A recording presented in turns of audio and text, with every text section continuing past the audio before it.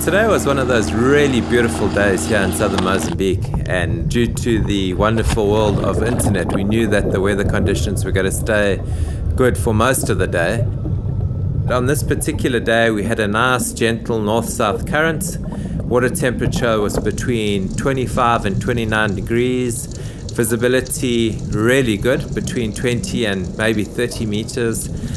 So conditions were really good for diving with sharks, and once we got out to this, I'll call it the secret spot, we jumped in the water and immediately there was a couple of small silver-tip sharks around.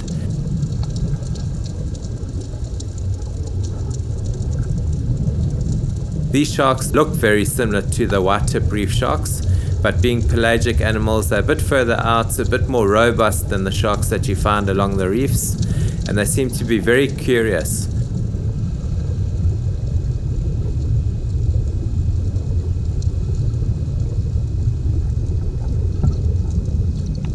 On numerous occasions, these sharks would come right close in. As their numbers grew, they seemed to get a bit more confidence in themselves and coming closer to us.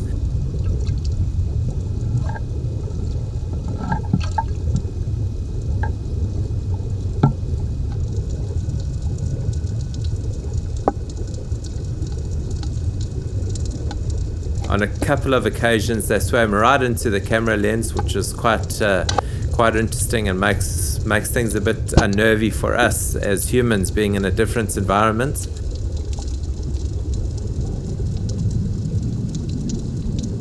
And as the day wore on, these silver-tip numbers seemed to increase. Eventually we had, I think, between 10 and maybe 15 different animals. What they would seem to do is sort of move off down into the depths and further out from our peripheral vision, and then coming back in, always around but not always right underneath us. And this again makes it a bit unnerving for us in the water, because you know these sharks are around and you know the numbers are pretty big, but you never know where they're going to come from.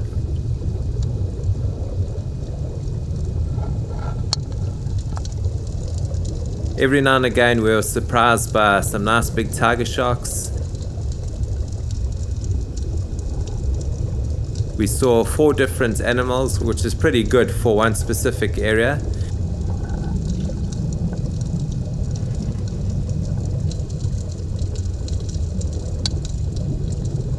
They're really big. They get up to about 5 to 6 meters, weighing maybe 1,500 kilograms, so really big animals. And what's really amazing about these sharks is, albeit that they're really big, they can really sneak up to you.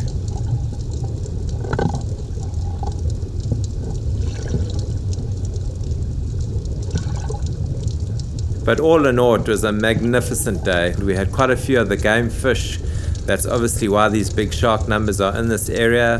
Fish like kingfish, we had some barracuda, lots of sea pike. The numbers of these game fish is obviously what attracts all these big numbers of sharks. The conditions were perfect.